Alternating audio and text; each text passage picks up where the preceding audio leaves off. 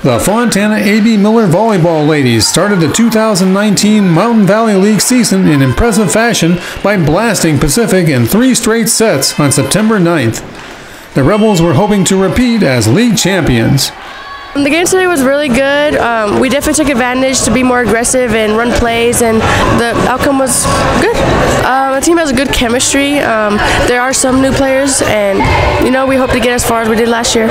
I think if we keep fighting and we have teamwork and we keep working together, that we'll be perfectly fine and maybe even get farther. I thought the game went really well for our season opener. We beat them in 3. It wasn't really a challenge. Hopefully we'll speed it up a little bit more for our postseason when we get to the playoffs.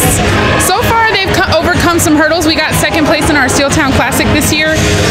We also are a little quicker on our feet, and I think we can do a lot better than last year. We're more prepared and we have more experience.